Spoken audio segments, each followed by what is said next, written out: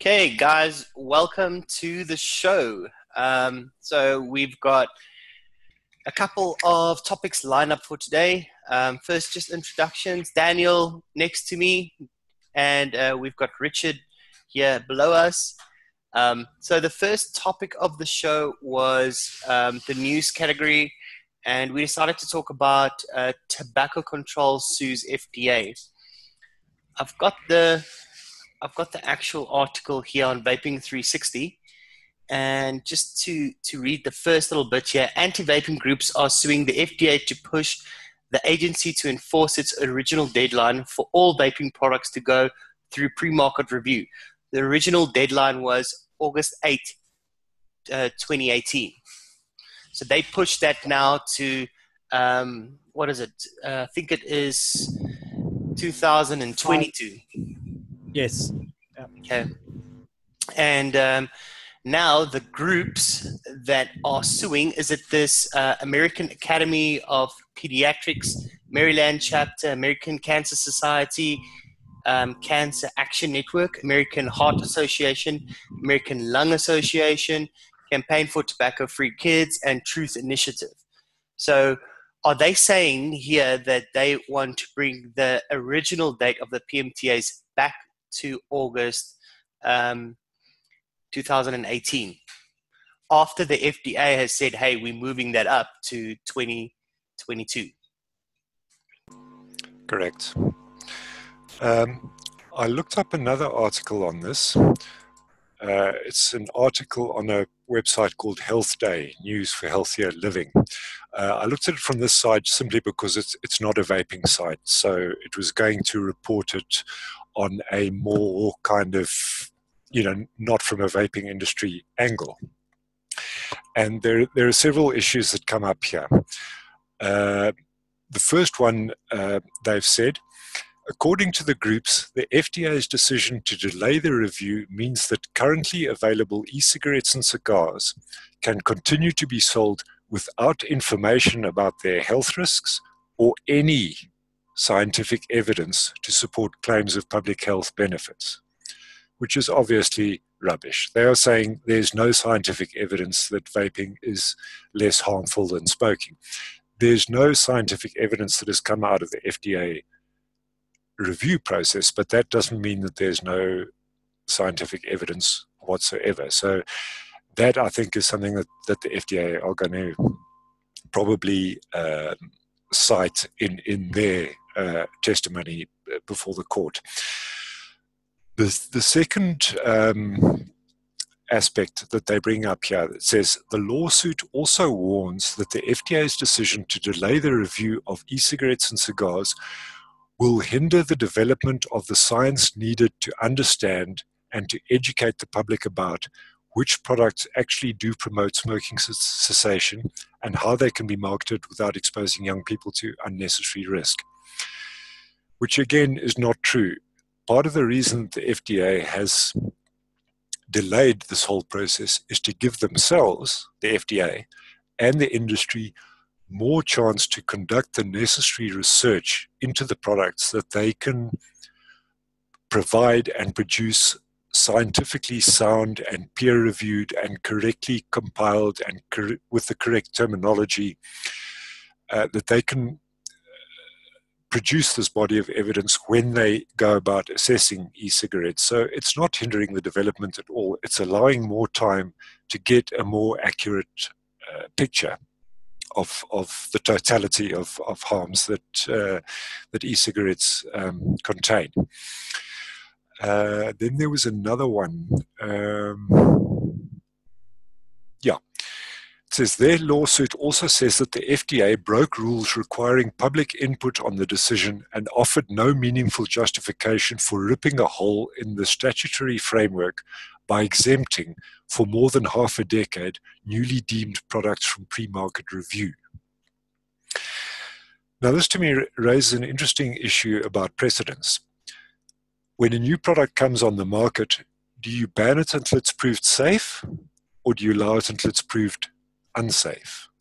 That is the central question that is at issue here, because we had this when cell phones first came out. There were scares that they were going to cause brain cancer and that the radio waves from the phones would heat up your brain and brain tumors and this, that, and the next thing.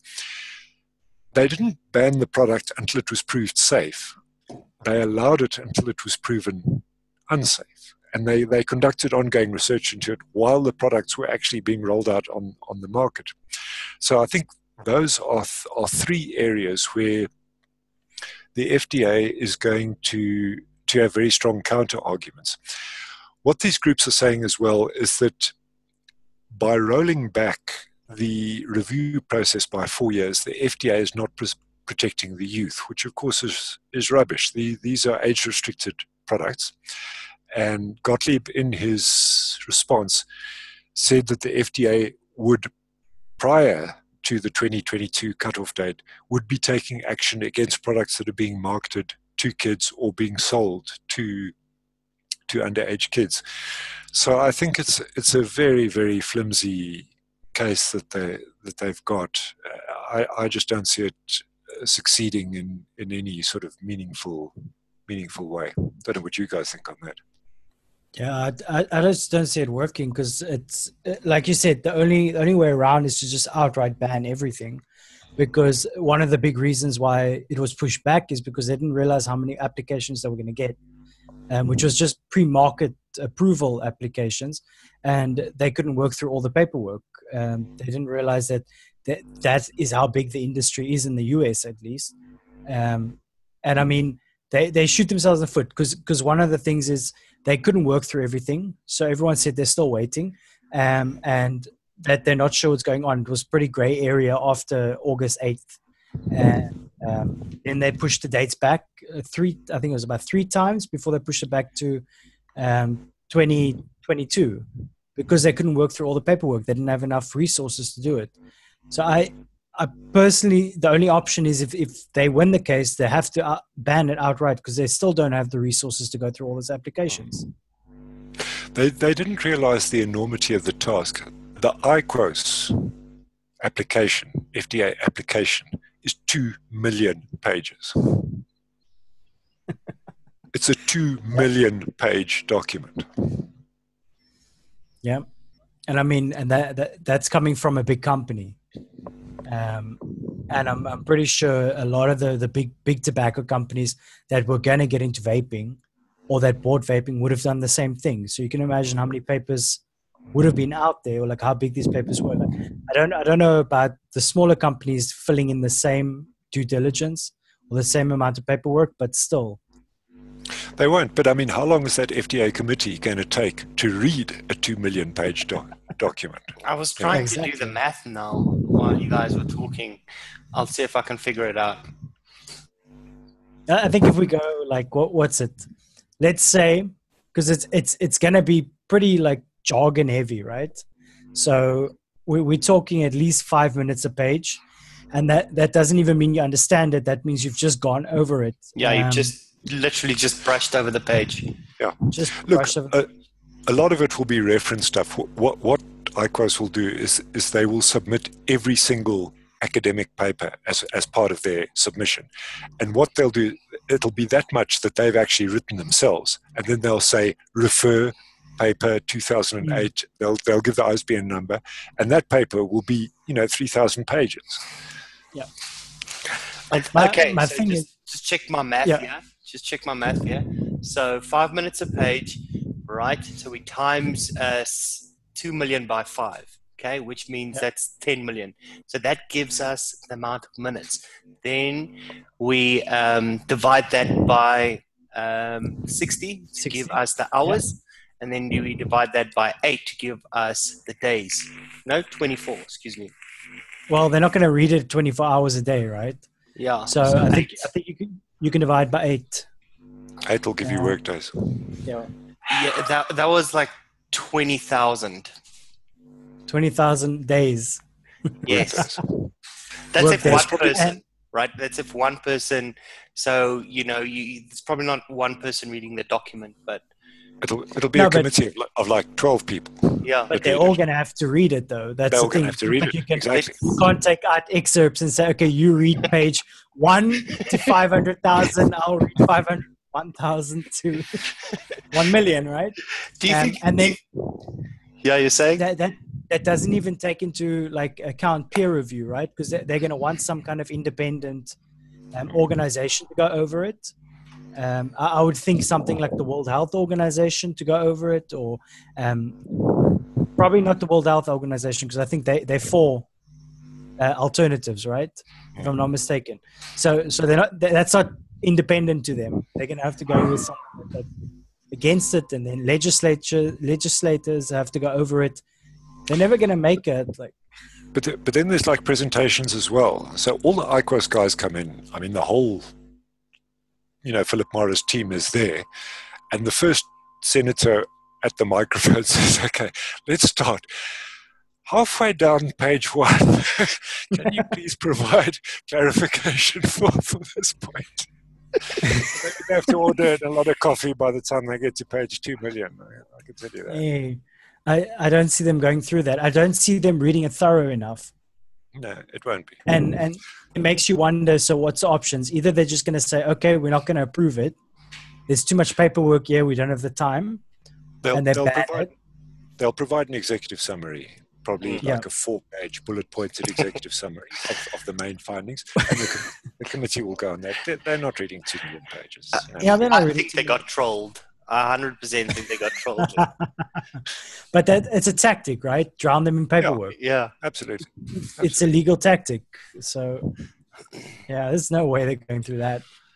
But it does, the encouraging thing is that everybody always hates regulators. It does, I spoke to some of our guys that work in the clean air environment, and they were the people that were passing the new Air Quality Act. And they said every public meeting, you've got the industry suits come in, and you've got the civil society guys in their Jesus sandals with their hemp shirts come in. And the air quality guys will stand up and say, okay, we propose that the air quality level should be there.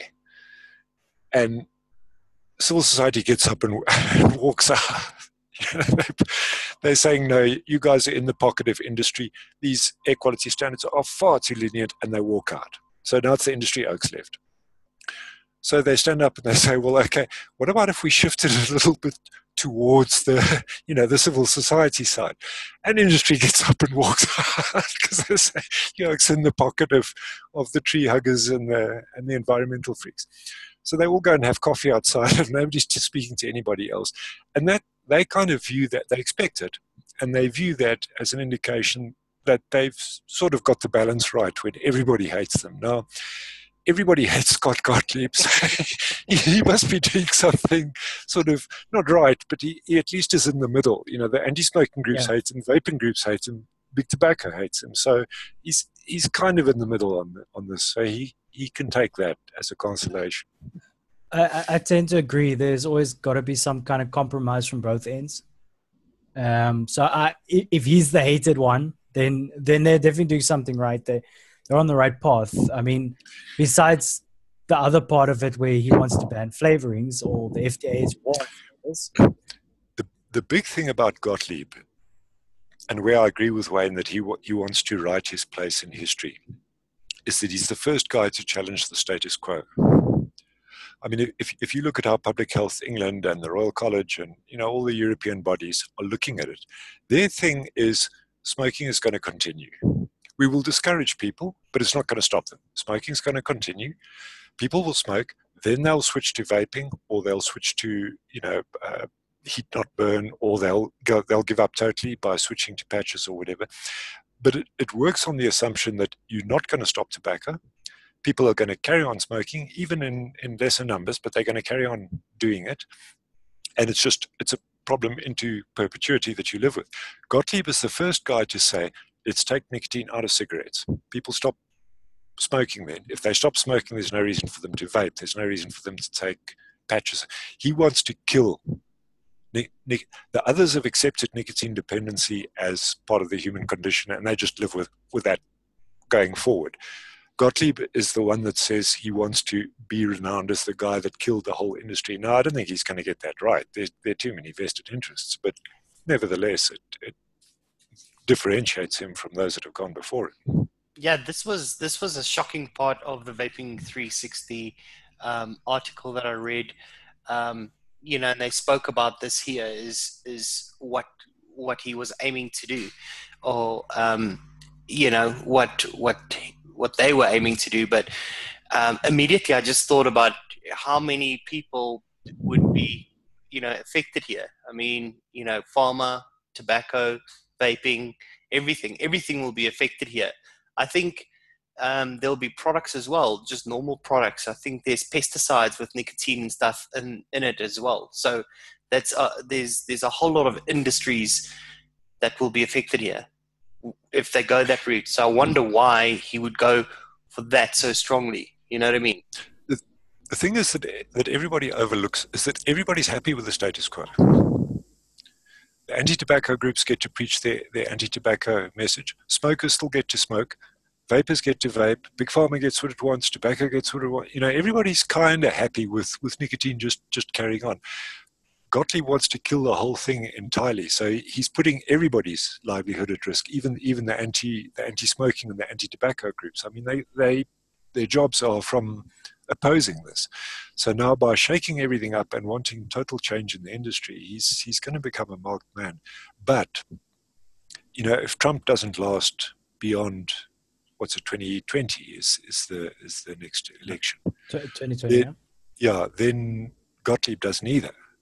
I mean, you can be sure the next Dem that comes in is going to appoint a Dem representative who's going to go back to the Dem thing of, we accept nicotine, we put out billions of dollars worth of public campaigns, stop smoking, but we just accept that people will continue, and we accept tobacco and we accept pharma and everybody else because it's a comfy industry and everybody makes a living from it. My main concern, right, is we know it's not just nicotine that's causing the addiction. We know that there's antidepressants in it. Also, I think not too long ago, I read a study that said, you know, light cigarettes are actually worse for you than regular unfiltered cigarettes because of the way the airflow from the holes in the filter heats up the coal or the tar in it. So don't quote me. That's just, I read something about that, but it's not, that's not 100% what they said. That's more or less the gist of it. But basically, my concern is like, how are they going to remove the nicotine? Because otherwise you have to ban it outright. So it's either ban the cigarettes outright or tobacco's still going to thrive. Nicotine or no nicotine, they're going to find a way to make it addictive, right? They're just going to work within a different framework. So I don't even see it hurting an industry. I just see it changing an industry. They just find a different way to get people to smoke. He seems very confident that they have the scientific methodology to be able to reduce nicotine, but you know, it's like Formula One. You can bring out as many regulations as you like about bodywork and wings and brakes and engines.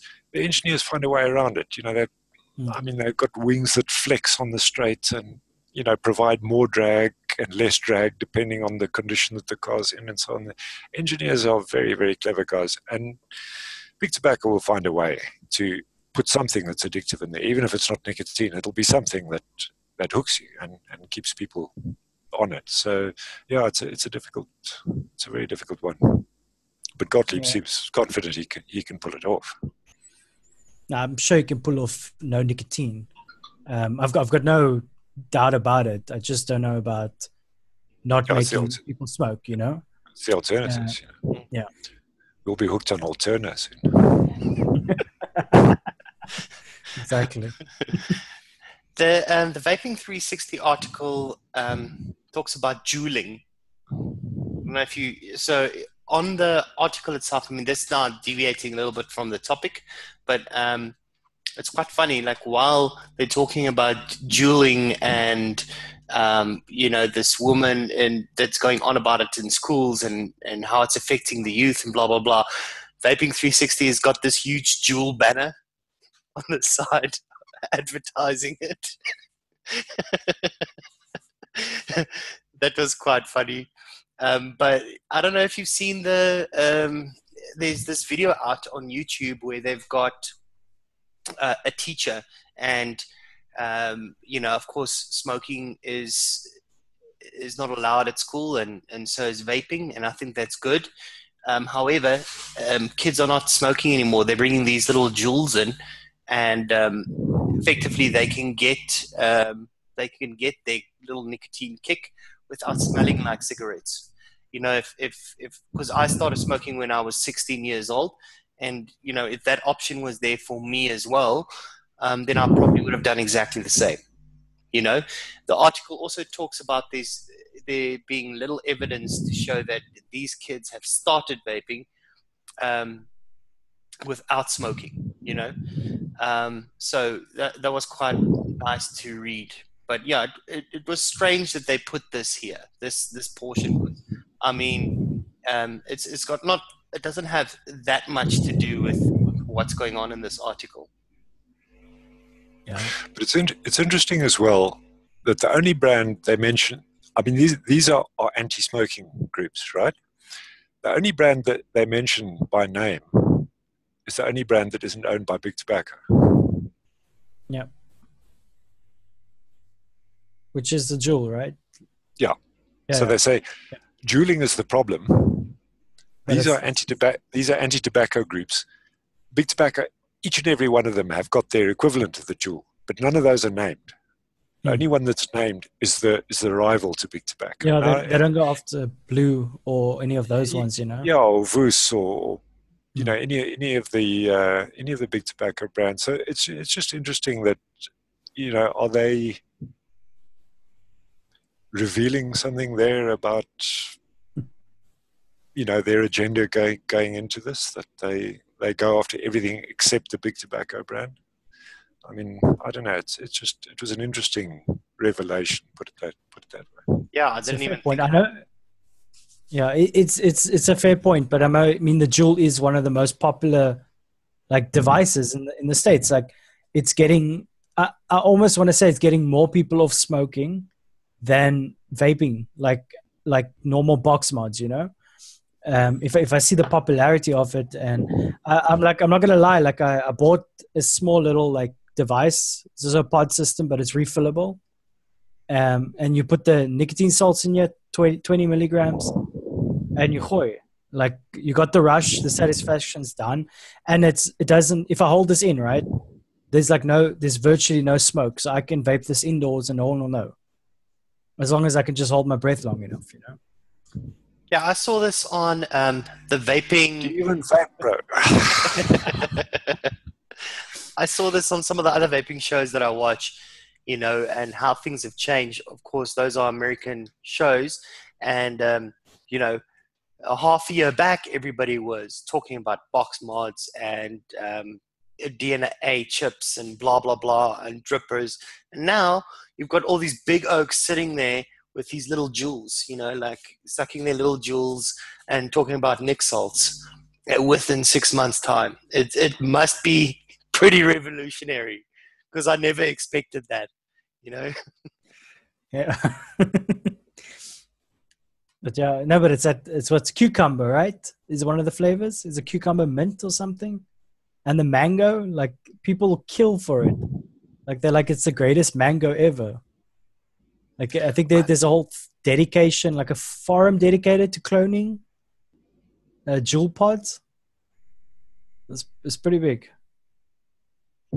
I don't get the whole jewel thing. I mean, I know people are turning to them and really enjoying them, but I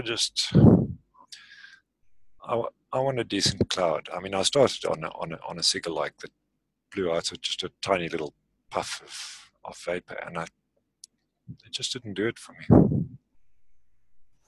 Yeah, I have to be honest. There's just a lot more satisfaction in a cloud, However, I'm with Daniel here that I'm interested. It's now at that point that I'm interested. I want to give it a go, So I've seen a couple of devices being advertised here and there on the shops, in the shops, but I'm not 100% sure which one to go for. Yeah, I prefer something I can put my own thing in, because I DIY. I want to be able to put my own juice in and make my own flavors. I think for me, it's just figuring out like how much flavor is needed in these, because it's not like it's a flavor horse. I get like, if I put in Grand Slam in here, I get a hint of coconut biscuit, like almost like it's there, but you've got to look for it really hard. For me, I'm also looking at like how I can DIY for it with Nick Salts. Yeah, that might change the whole industry, hey? Might change everything. Like Joel was saying, just in one of the other episodes, that is one of the most revolutionary things that's happened to vaping in the last couple of months, you know? Awesome.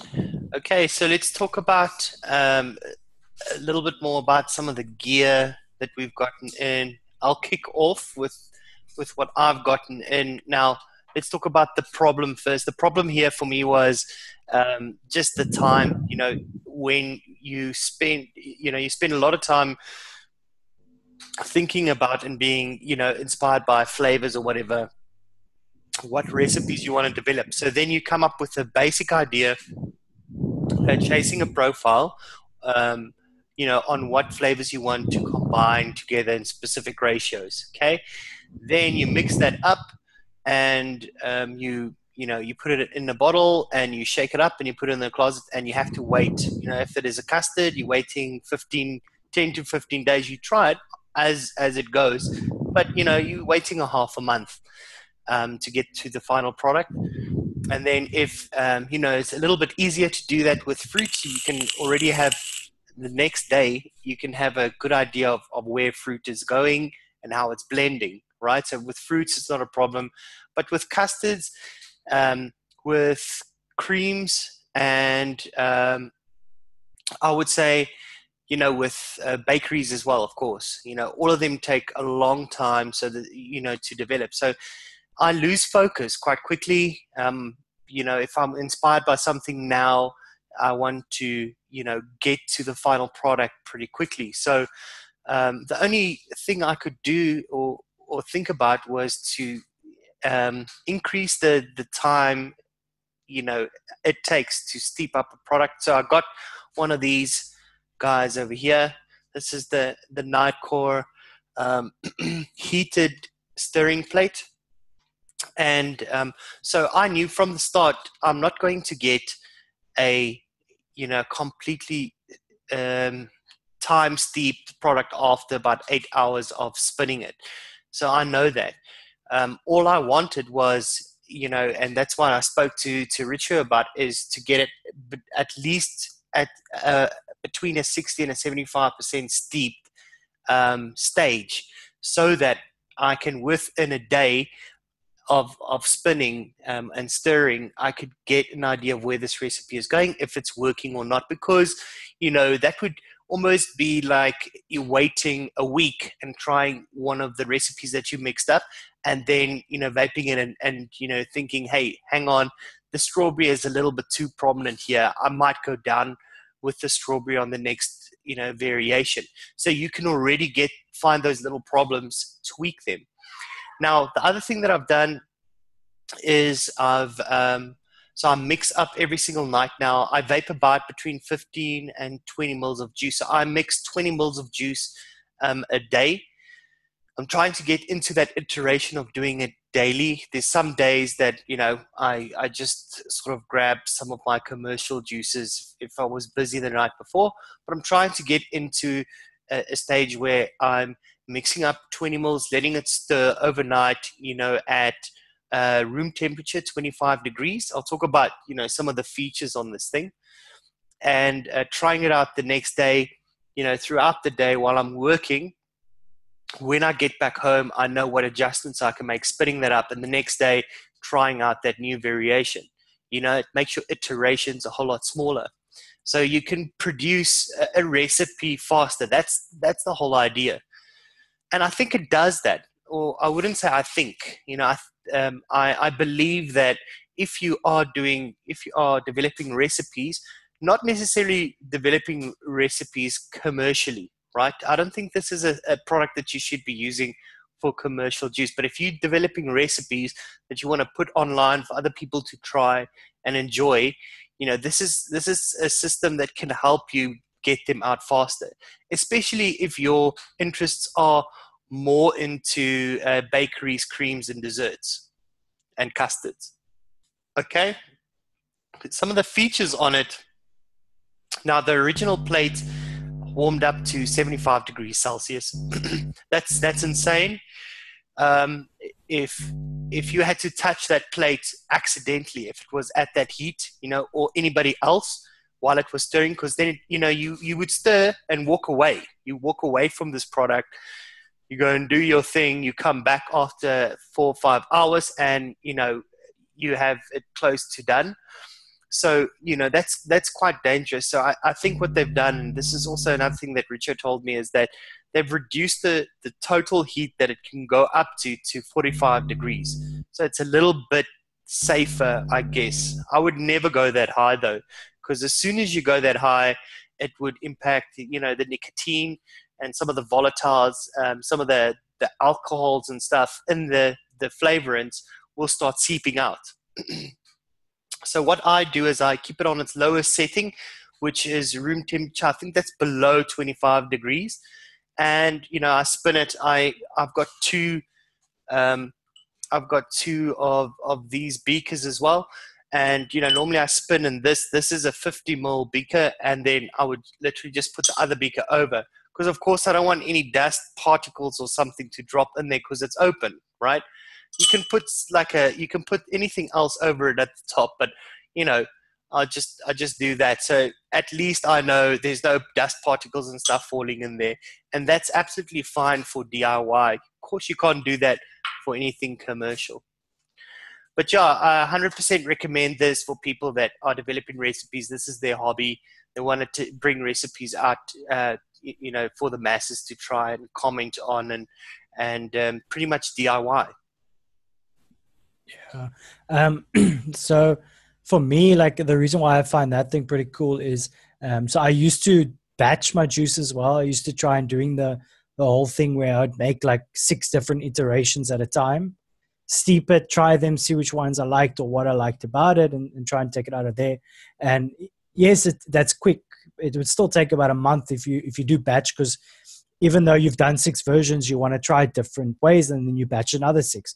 So I was doing it that way for a while, and what I realized is, it's first of all, it's a hell of a lot of bottles you go through just to batch something, and I don't have the storage space to keep batching bottles because I don't just work on one recipe at a time. I work on a couple. So for me, that thing's pretty interesting because you can get a ballpark figure, and from there you can adjust. So you could say do 1-2 recipes and then move on to the next day, adjust again, kind of thing. So I do like that device. It's pricey, but I think it's worth it if you're into mixing for like any type of recipe development. I think it's worth it. It doesn't mean you don't test your juice later on, and still let it steep the normal way. Yeah, it is expensive. I can't tell you how many times I had this in my cart and then just removed it, and had it in my cart and just removed it, and had it in my cart, just remove it, until I finally bought it. Originally, before Nitecore brought this out, I started investigating where I could get a heated stir plate from, a supplier here in Gauteng somewhere. And I did find a couple of places that have them, but of course they for labs, you know what I mean? It's laboratory stuff. And I asked them for quotes because they don't even put the prices of those units on the websites. And I got some of the quotes back, but you're looking at about 13, 14,000, 11,000, 5,000. That's the closest thing. I think I got one down to about 5,000 that I was even at that point considering, because I like the idea and concept so much. And then when this came out, it was still a little bit steep. 1,007, I think it's 1,000. I think when it came out, it was 1,700, and now it's 1,500. So yeah, I finally did it. I'm happy I did it. Yeah. I'm definitely interested in getting one. Maybe not now, but sometime in the future. When you ask for a quote, they say, if you have to ask, you can't afford it. It was Most of pretty our much people that, just order. yeah. Lab equipment. Ish. Yeah, so the next thing, Daniel, you have to show off some of your stuff from All right, Vapefest. yeah. Okay, so I went a bit ham. I don't know why. Like I went like crazy, bought everything that I liked. So I didn't hold back this time. So I think first up is I was looking for a new like bottom feeder, and I heard like the Flav. So I've got the RSQ, but I was looking for a new RDA. So I got the Flav. I think it's the Flav 24. It's a single coil, nice little single coil. What I like about this is I can squonk and it doesn't overdrip. It's like one of the few ones that I'm not sitting with like a pool of juice around the base of it. So I'm quite enjoying this. Like the flavor is pretty good. Like it's on point with the Hadley. And then I bought this bad boy, which I don't know how to pronounce it. I think it's Spruza or something. Yeah, Spruza or Spooza, but it's the limitless Spruza, which is also like a interesting little squonk device. It's got a little bottle here that you put in. So you slide this glass back, put your juice in, and then if you want to squonk, you just push this down. So it looks like this, yeah, and then you just push this down and it squonks the juice up, which is pretty interesting. I like it because it was stabilized wood, obviously. And then on here, I got the Nudge 24, which I've got the Nudge 22 now and the Nudge 24, and I've got the 24 thinking it was single coil. Bought it, found out it's dual coil, and I'm not a big fan of this one. I'm a big fan of the small one though, so this will be up for sale pretty soon because I'm not enjoying it so much. Yeah, Steven said the same. He doesn't dig his 24. Yeah, no, this 24 is like it's too airy for me. It reminds me a lot of like the Crichton. It's a very airy Cloud Bros. Needs like 100 watts and a couple of aliens in there. Which isn't my style of vaping, obviously. So I feel like if I keep it, I'm gonna end up not using the mod because it's gonna sit here, and I like it matchy. So I've got another RDA on the way, and then just show that one up close though, because I held it in my hand. We would have probably bought exactly the same one if I bought that one. Yeah, also there's a teal version of that as well, like a turquoisey teal one. Yeah, I like the purple, and I like seeing the wood in it because a lot of them were just like this whole resin panel. So there's nice details in it. It's pretty nice device. Hopefully I keep it for long and don't sell it for something else. But I'm digging it. It gives nice flavor. It hits well enough on the other devices I tried. And I think it goes up to like 80 watts or 90 watts. I'm not too certain. And it's touchscreen, which is weird. But. Yeah, but how did your wife go with you to Vapefest? Oh, good. Obviously not. I got this, didn't I? So no. And then what's it? Okay, so I got the Pulse as well, which I'm quite impressed with. I was looking for like another squonker. I'm waiting for the regulated Pulse, but I got the unregulated one with like a nice 2700 battery in here. And then I'm messing around because I still don't know how to figure out if the batteries are flat, which is only like Schlep, and I don't have another device to check the batteries. So I'm trying to work on timing, figure out if I can, do a timer. I'm not sure how people check for like battery flats on a mech, but it just when it starts disappointing you, you know that the battery is flat. Dude, I'm so worried I run the battery down to like no more volts and then I can't charge it up again. So I'm like, that's the only part that I'm skeptical about. But then I got the Nudge 22 on here. Now this I'm a fan of. It's a proper single coil setup. It's got like the airflow here, and it comes with two caps. It comes with a cloud cap and a flavor cap. And then I got this like really nice Dalren, no, what's it? Resin drip tip, which I'm pretty sure this is from Bumblebee because I think I bought this from the Vape guys, if I'm not mistaken.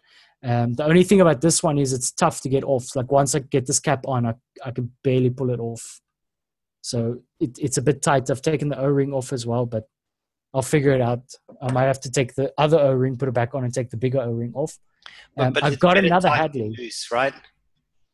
Yeah, I guess. So it's not sliding all over the place, but it's such a hassle to just take it off and check. And then I got a Hadley, which is like quite interesting. And it's got to be a clone, but it looks better than the Hadley I had, which was the S6K. So I'm not sure if ever since they stopped selling it, they're using like proper grade material on the clones. But this is a better clone than what I had. And it's got like the silver, so it looks like closer to the authentic than what my S6K version did. Right. Also got panels. Right. This is the original panels. I replaced them with the dark blue. Then I got this limitless pulse, which is like refillable pod system. Let's talk about that little thing right there. Yeah, it's not bad. Let me see if it's on. Yeah, okay. So wow. So it's activated by a pull, of course, like a jewel, right? And so just give it another tug. That is future. Hey, look at that. That's everything. It's got a stealth mode as well that doesn't turn the lights on. So it's like, there we go. Oh, nice. But it's like, I'm going to play around a bit. I put normal juice in just to give it a go. Because I have some 60-40 juice lying around.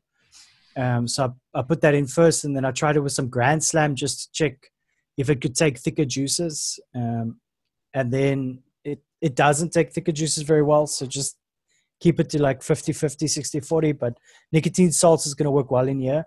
And then the disappointment of them all is I bought this as well for nicotine salts, which is the new AIO, the Joytech Ego AIO. I filled it up, and then I put it on like a bookshelf in my lounge. I've got this like bookshelf that's not high. It's like, about fits me. Put it on there, put my other mod down. And as I put my mod down, I bumped it and it fell off the bookshelf, shattered all over the place. And I had like 2 hits of it. So I was so bleak when that happened.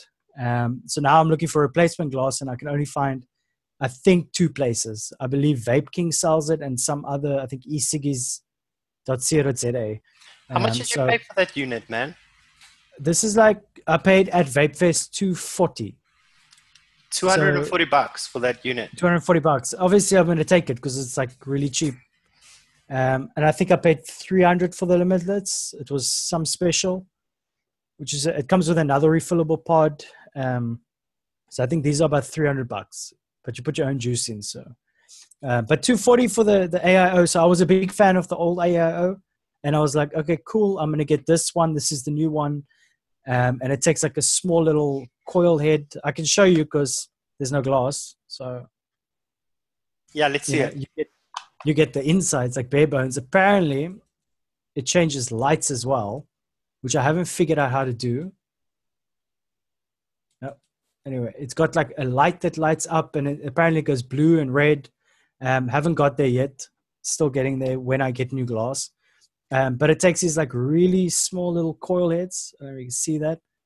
Looks almost like a cigarette, like really small cigarette butt. And the coil heads aren't bad at all. Like it sucks up the juice. I got like some free international juice when I bought the Spruzer. It's some kind of mango ice, which wasn't too bad. It like works quite well. Which I think this is international, but it looks like this. But yeah.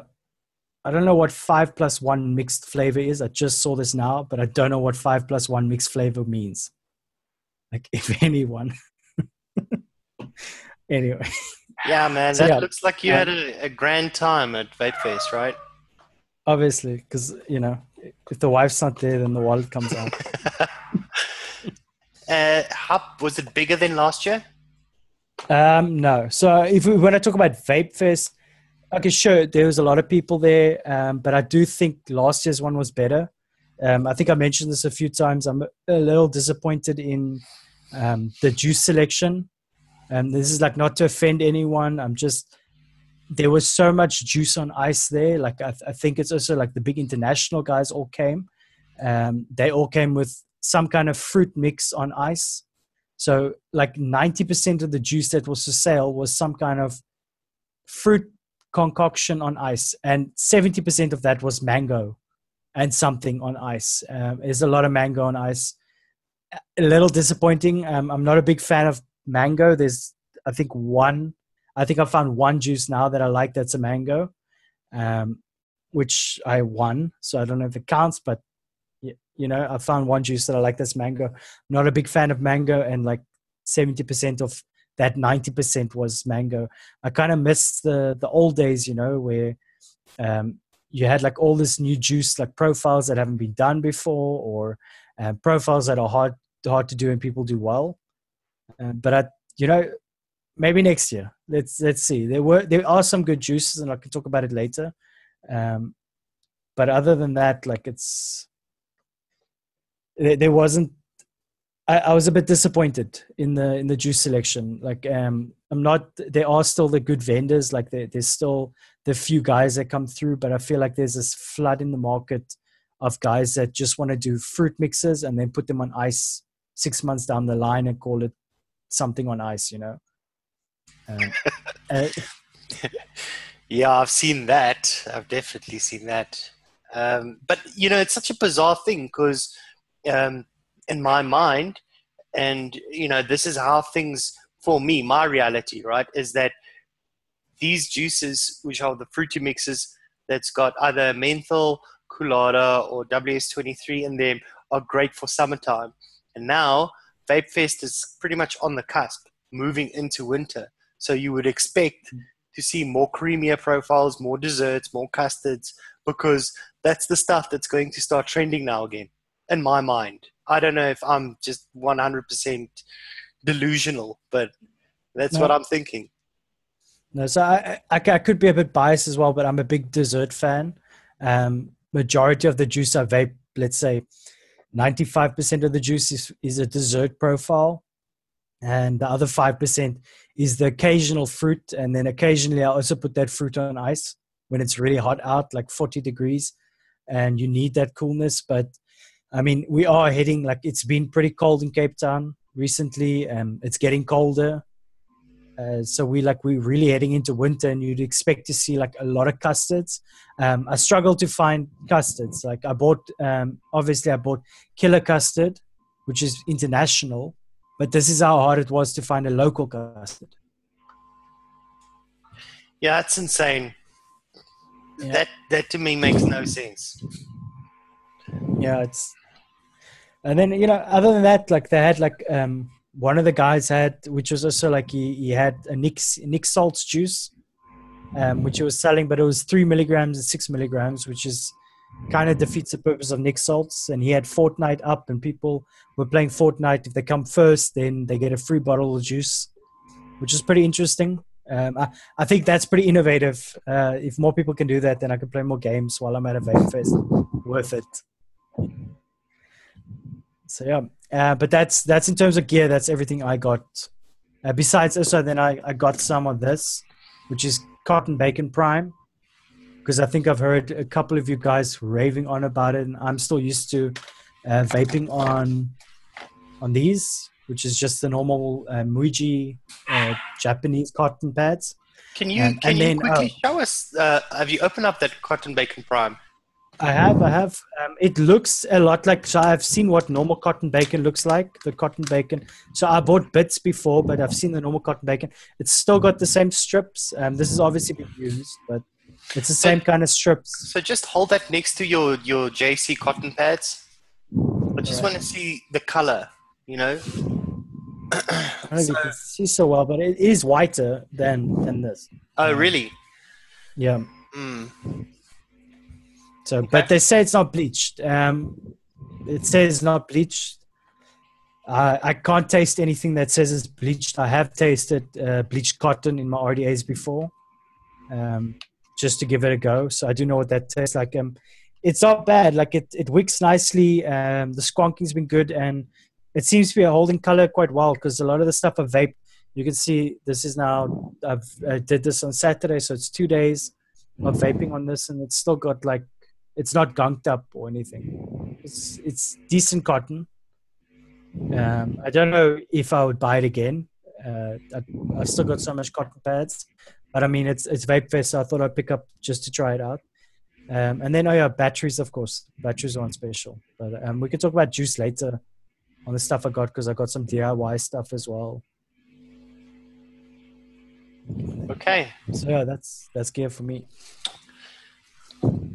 Richard, anything new on your plate? I got me a minion. Every time. Oh, that's funny. Look, it looks like me. So, it's a personalized Atty. It was designed. I sent them a portrait. They designed it just for me. Just hang on for just a moment here, okay? The airflow. All right. I just want to see, because now the mouth is the airflow. Is the eyes airflow as well? The mouth is the bottom airflow. Mm-hmm. The eyes are the side airflow. And you can turn it.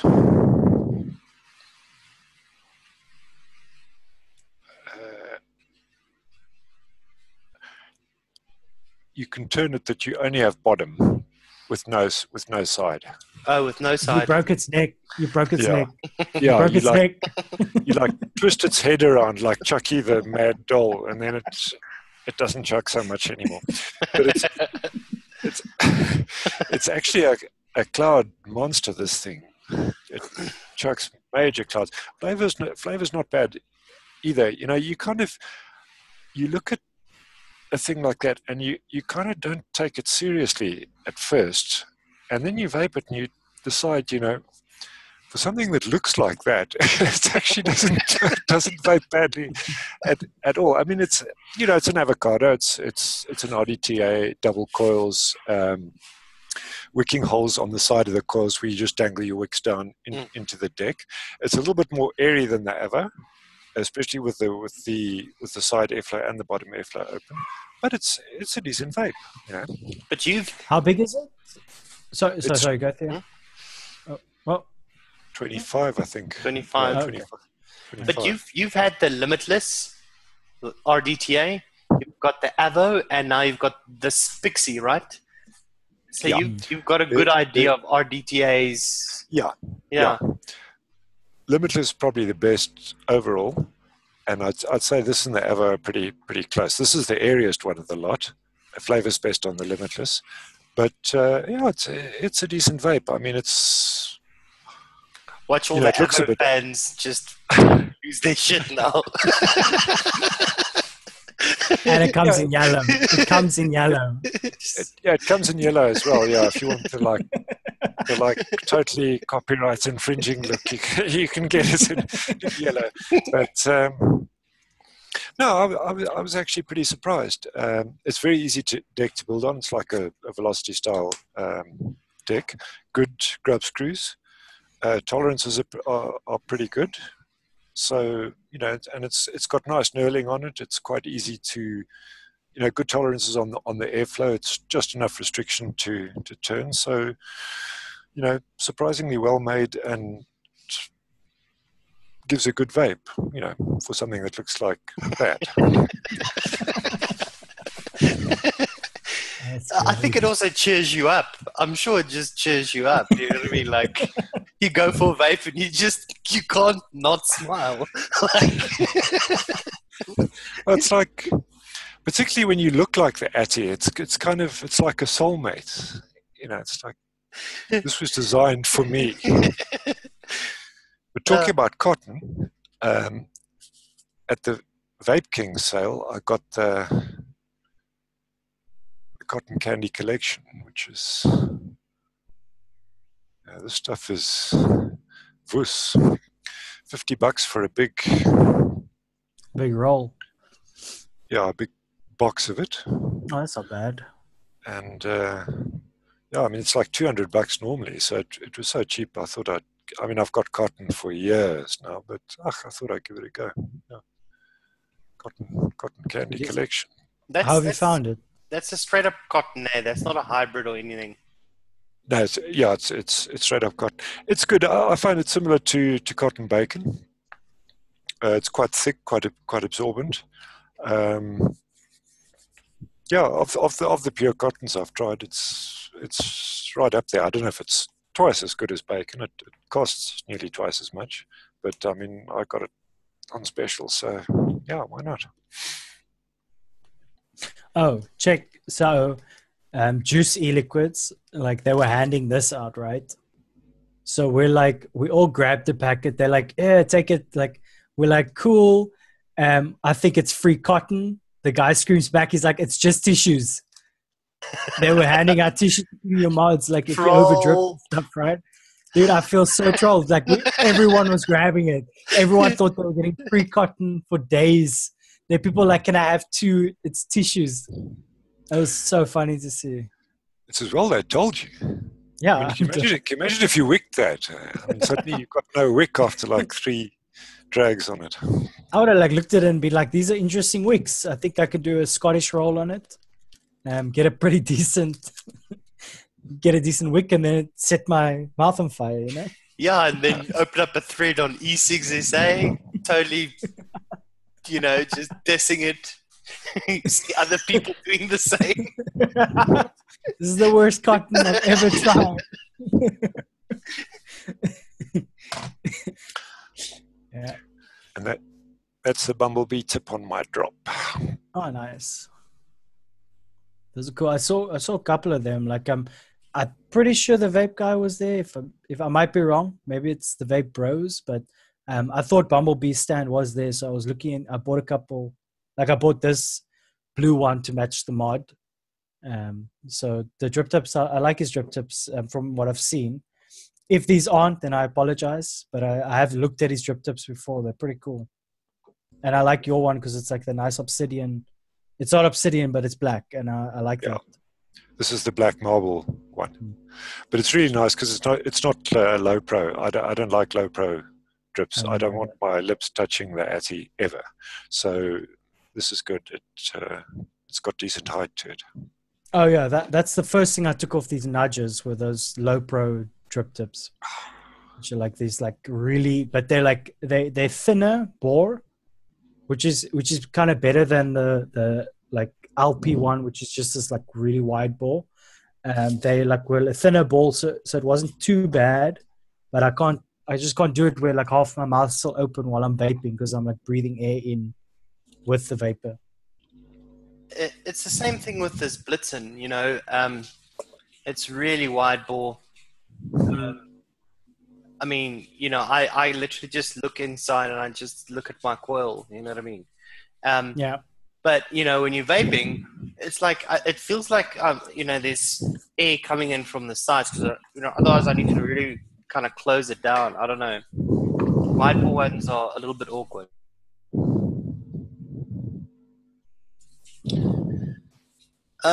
Shall we move on to recipes? I mean, Oh yeah, the drop one, which I also tried. Like, it's not bad, but I'm still like a big fan of the smaller.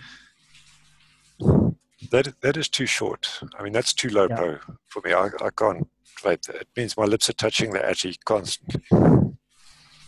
Yeah. I agree. Like actually, like even this Flav, it comes with like I'm sure I can fit a regular goon in here, but it's got this drip tip that's wide on the bottom, and then it like goes into a normal 510. Actually, I should check if this goon fits in. Nope. Okay, so it's wider than the goon. But I like it's also this is probably the thickest like or the biggest drip tip that I'll do, which is. I suppose like not exactly chuff cap, but it's not too bad. It's close to what the 510 Dalrin is on the Avo. Hey Richard, you mixed up St. Louis butter cake, right? St. Louis butter cake 50 mils of it, which is highly unusual for me. This is a recipe that I came across. I was just surfing around all the flavors one day, and it's by Mr. Burgundy, which is always a good start because he mixes up some pretty good stuff.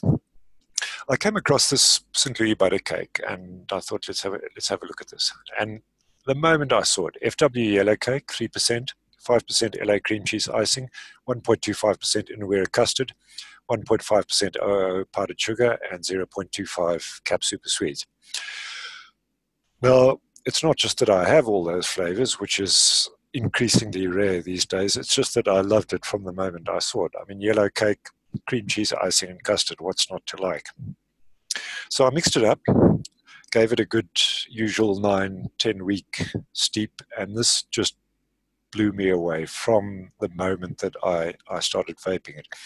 It's an unrated recipe. I don't know what ATF mixers are doing, not mixing this recipe up and rating it, because it is one of the best juices I've ever tasted. Just to look at Mr. Burgundy's notes: decadent, fresh baked gooey butter cake straight from Gam Gam's oven.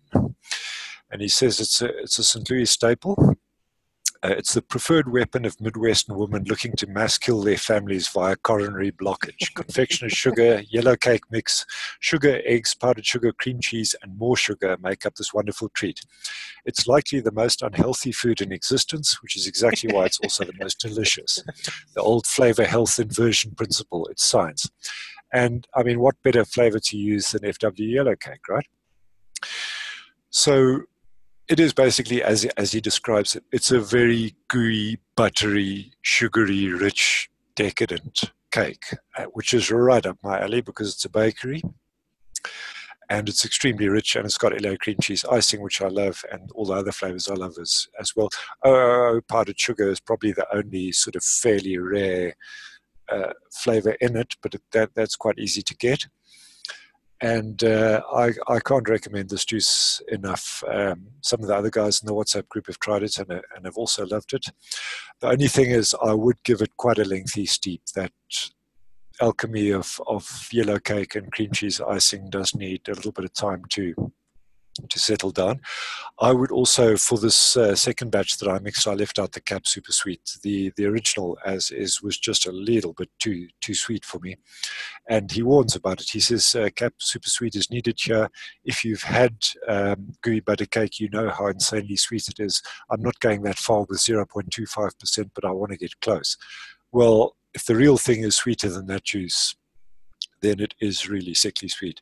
So I left it out, and even without the sweetener, it's still fantastic. It's an easy recipe. It's only 6.5%, 6.25 if you don't put in the cap super sweet. Pretty cheap and easily available ingredients. So yeah, mix this one up. And if you're an ATF, rate it as well. This is a recipe that deserves to be rated. Yeah, definitely. I haven't got a chance to get around to mixing it, but I'm interested. I did save it, so when I do mix again, because I think the only thing I've mixed, which is 3 weeks ago, was the 500 mils or 600 mils of the juice, and the one shots. But I'm definitely gonna mix it up. Yeah, the only thing I don't have there is powdered sugar, so I'll get that on my next order, and then I can mix it up as well. Or use meringue or Tyrone. It'll give you a similar sort of vibe. Probably not as good, but it'll get you close. Guys have been using meringue on the WhatsApp group. And so what? FA meringue, right? Yeah, or TFA even. Okay. I feel TFA would work better, because TFA's got a lot more of that powder, meringue note to it than I find FA does. Okay. But yeah. Oh Awesome. Man, anywhere custard with yellow cake, you just gotta love that. Yeah, definitely. Daniel? All right. Okay. Okay. Well, I'm just gonna start from the top. So, I did get this bad boy. Okay, Grand Slam. So this is one of the juices I'll talk about. Is it's a tennis biscuit profile, which I think Joel spoke about before. It's like an homage to it. it's damn close. Like it is pretty much spot on, and it's got like this honey note to it, this sweet honey note. I like this stuff so much. So we went out like after I bought it. This is the only juice I'd bought up until about 2:00. I bought one juice. I tried it, went back inside, and then bought myself another 60 ml. So I got 2 Grand Slams because it is that good. And then I picked up the sample pack as well. So got me another 15 mils of Grand Slam. So I stocked up on this. Like to me, I think that Frosties craze that happened, like where everyone was buying Frosties, I think this might overtake it. Just my opinion. It's on par with that whole craze. Like I think a lot of people are gonna like this. It's damn good. Like, and it's not heavy on the coconut. It's not like obvious coconut. It's the perfect like subtle coconut that you get in a tennis biscuit. Then I got, let me see. This is so Alpha. So Frosted Flakes from Emissary Elixirs. I tasted this last Vape Fest, and I didn't buy it. I forgot to buy it, and then I was pretty disappointed when I got home that I didn't buy it, and then it took me a year to buy it again because I don't buy juice that often. So this stuff's good. It's like a caramel Frosted Flakes, which is good. And then I picked up his, I think it's called Corn. Yes, Corn, which everyone's raving about. It's like an aromatic rice and lychee with coconut milk. It's sort of like on that vibe of mango sticky rice, but with lychee. It's kind of their own thing. But if you like mango sticky rice, then you'll definitely like this because it's on par with it. And this stuff's pretty good. I enjoyed it. So I picked that up. Then I got these, which is quite interesting. I believe this is Wiener Vape Co. Yeah, the Wiener Vape company. It's their new stuff, which is Rack City. And I heard a lot of people raving on about their Done to Death and their Masked Bandit. So Done to Death is like a strawberry milkshake. Masked Bandit is a chocolate, mint chocolate profile. Luckily, you get to try the juices before because I was a bit worried it's going to have the FA balloon, but it doesn't. Like it's a really good mint chocolate. I would say it's on par there with Bombshell, which is Bombshell to me is one of my favorite mint chocolates in terms of commercial juice, but this stuff's pretty good. Then for some reason when I bought juices from Juicy Joe, because I got Tots as well, which I've tried before, and I was like, I like it, like I can vape it, so I picked up a bottle on special. It's not my favorite juice, but I definitely like this. What is the Tots profile? Sorry, Daniel. What is it's jelly tots, cream cheese. It is jelly tots. Sorry. It's jelly tots, icing, and cookies. Okay. So it's almost like those Church Bazaar cookies that you got, like with the Mari biscuit and the icing and the cookies on it. Okay, yeah, tots. So it's pretty good. Like I like it. There are a couple of stuff that I'm like I would have changed, but it's all in all, I'd say 9 out of 10. I mean, I'm just being picky if I say like there's a couple of things I don't like. And then they gave me this, which is quite interesting because I didn't even know this was coming. It's called Noggy Rock, which is Mike's Mega Mixes. It's his new juice. They gave like a free sample away, which these bottles aren't glass. This is plastic, which is crazy to me because I thought this was glass, which is a plastic dropper bottle. And this is also, it's not bad. Obviously, it's eggnog. I tasted a couple of it. It's quite like heavy on the spice. It's got that cinnamon, like cinnamon nutmeg taste to it, but it's pretty creamy. It's got a bit of like an alcoholic like note to it, or alcohol note to it, which is good. And then I think I spoke about this before. It's just like a mango and ice that they gave me. Somehow it says 5+1 mixed flavor. I don't know what that means, but they gave me this for free. Then I picked this up as well, which is Whoop. It's a strawberry whipped cream because I'm a big fan of strawberry anything. So this is good. Like I tasted this before, but when I went back now, I preferred it than what I tasted a year ago.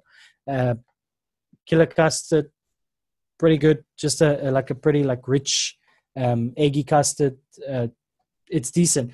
And then today these arrived because I bought the sample pack of these, so I tasted them before they arrived, which is the whole new goodies range, which is the sugar dots. I've tasted this. It's spot on jelly dots, like down to the little sugar granule on it. It's spot on jelly dots, like knocked it out of the ballpark on this. And then I don't know if you've ever had like those apple lollipops or apple fizzes, but apple fizz is like spot on that apple profile. It's not like Fuji apple. This stuff is candied, like candy all around, candy apple. It's perfect as is. And then my favorite is this mango lassi. Like, and I think I've spoken about, I don't like mango, but this stuff is like a mango smoothie. It tastes like it. It's got the perfect like full cream yogurt base to it with a really sweet mango. It's sweetened well. I think like this one is like my knock out of the park on the show. This one Grand Slam. And that's not because I like Mr. Hardwick's or we know Joel. He knocked it out of the park on these two juices, like particularly. Nice. Yeah. Yes. Oh wait. How much commercial did you buy there? Like in liters? Like, are we sitting probably at like a liter? Probably I'd a say liter. we're sitting at about a liter. But then I got this, which is the My Man one shot. This makes 400 mils of juice. It's a 60 ml bottle, which is also like a strawberry milkshake and burst. I think this makes 150 mils of juice, if I'm not mistaken, but it's the burst one shot, which I believe is the original burst recipe before the reformulation.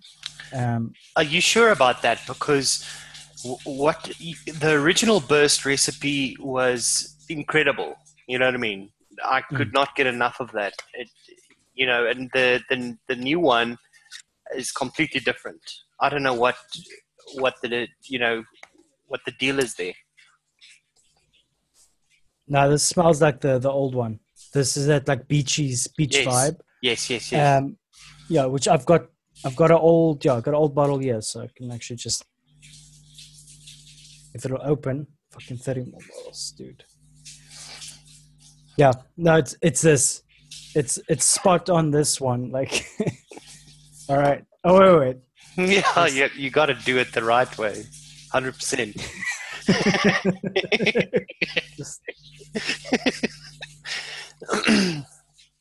Yeah, but it's spot on this. And then I found something interesting. So Joel's whole new line comes with these new Chubby Gorilla bottles, which I just want to talk about. It's like a proper like normal spout. It's not that sharp spout that was on the old ones. And they reformulated the caps and everything. Like these caps are much bigger than the old Chubby Gorillas. And the ring, can't get this off. Wait, I've got one here. But these new Chubby Gorilla bottles are like pretty good. Okay, this doesn't come off either. So these things don't really slide off anymore. That's revolutionary. So if I'm pouring my juice, they don't come off. And it's got like a thinner spout. So it's easier to fill up like bottles with. And like it even fills this up. Which is quite interesting because they give you like a needle nose for this. But I did buy myself just 200 ml bottles, obviously for the one shots to fill up, even though I have, but because they were on sale, I wanted to try it. But when you buy it, it comes with a cap in here. You can't get this cap out till you close the bottle on it, which means that it will close, make a proper seal. But they seem to have reformulated like the whole bottle technology, which they said they were coming. I think these are the V3s, which is pretty cool. That is cool. But do you battle to then get the spout out of the neck of the bottle? That is why I bought it, so I can find out. Okay. Because obviously I've got that knife technique where I run like a Victorinox knife underneath, and then I just pop it with my thumb and the whole thing comes off. So I got the bottles now. I'll let you know once I've like needed to fill them up again. So, because I'm hoping it does, because they're better bottles in terms of, I think they also mentioned like they know about people losing 120 mils of juice when they fill up, like it just spills on their lap. So they reformulated the bottles. So I'm hoping it comes off easy, but I'm also like kind of glad they reformulated the old style bottles as well. That's why I go for these ones. Yeah. Yeah, I'm with Richard over there. I'll wait for V4 to come out and then I might switch. Well, there's a rumor, or not a rumor, I think Wayne spoke about it. There's a new DIY Chubby Gorilla coming out, which is specifically made for DIY, where from what I can see in the pictures, I can't show you on this, but yeah. basically the spout comes out. Like it's got its own, it's got the insert and then it's got another insert with like O-rings on. That comes out, you fill your juice up, you close it. So it's not like this press fit type of thing, which is quite interesting. Okay, cool. So then on notes, I've been messing around with Purilum condensed milk, right? I've got a couple of notes here. So in one of my recipes, I used this. So the advice on Google, under Reddit, and on ELR is, so in a mix is to mix this up at, or to mix it with a recipe at 1.5. I was going for custard that has more of a sweet dairy note to it. So that's why I was really interested to try Purilum condensed milk, and I'm pretty impressed with it. So I find it. The notes that I have here is it's one of those versatile flavors, exactly the same as some of the other creams will be, right? But I would say almost the same kind of versatility as you would see from something like OOO Milky Undertone. Okay, but this is just a smidge sweeter. All right, so if you do the back of the hand test, you can already, just with OOO Milky Undertone and with this one, there's similarities, right? But this, it just seems like a little bit sweeter for me. Okay, of course, if you're going to do this in a single mix, it's going to be a little bit bland. I wouldn't do anything like that. You would want to use this as part of a recipe. But even the back of the hand test is pretty smooth. And it blends extremely, extremely well with other things like custards and milkshakes, with some VBIC. I also believe you can use this, and I haven't done this. I'm interested to do this. I know everybody uses FA Fresh Cream to widen up some fruity profiles, but I think it's worth trying Purilum as well, because it has that sweetness to it, and it has that dairy milkness to it as well. But it doesn't. I don't think it mutes at about 2%. It can go up to about 2% without throwing the recipe completely out of whack. So, and also it's not too heavy. I didn't find Purilum to be that heavy, but I only used it up to about 2%. I won't use a cream in a recipe much higher than that anyway, right? So that's what I have. And then let's see what I said here. Yeah, that's pretty much it. I think it's worth giving this a go in a fruity recipe, a custard recipe, and if you're making any milkshakes as well, you can definitely. For me, this is if I look at creams, my favorite ones, and I'm going to talk about. So it's FA Fresh Cream, and it's and then I like to use a Milky Undertone from OOO, and then this is another one for me, is Purilum condensed milk. I just think it will go really well with mixes because it has that sweetness to it.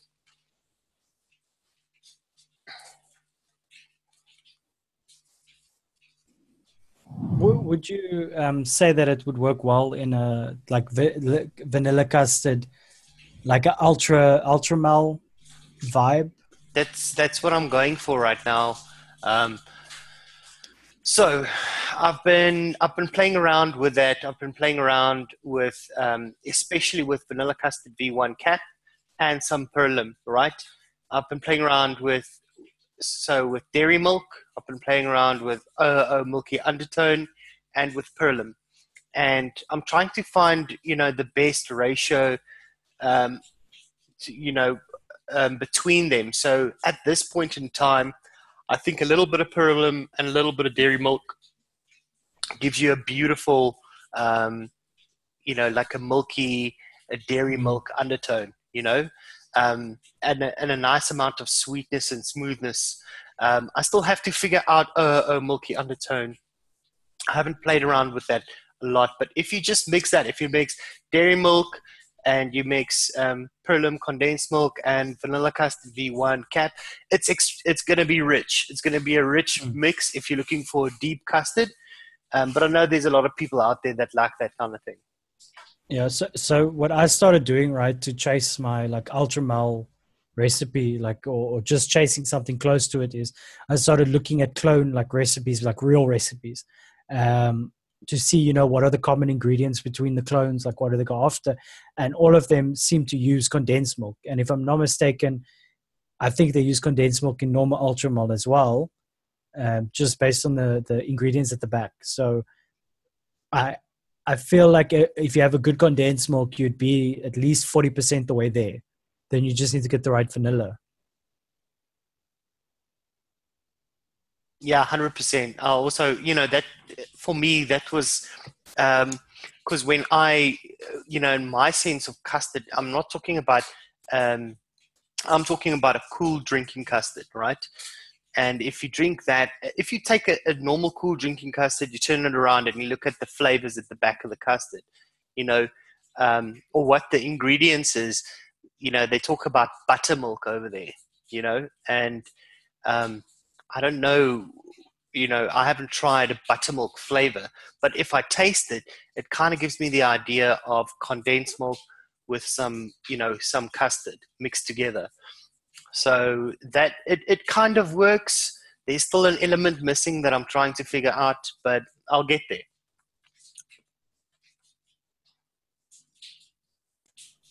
Awesome.